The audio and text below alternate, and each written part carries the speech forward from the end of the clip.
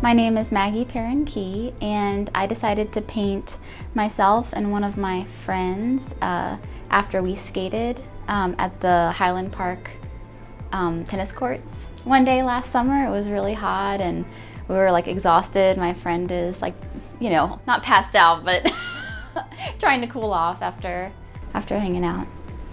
I think that art has a way of, when people make art, a lot of times it reflects their perspective, and if you can look at someone else's perspective and see it in art, it can help you understand where they're coming from. And I think art is a gentle way of doing that, and maybe a way that is easier than a conversation sometimes, or more accessible than a conversation. You can't always find people to talk to, but if you can access the art, it's like a gateway to those conversations and those perspectives.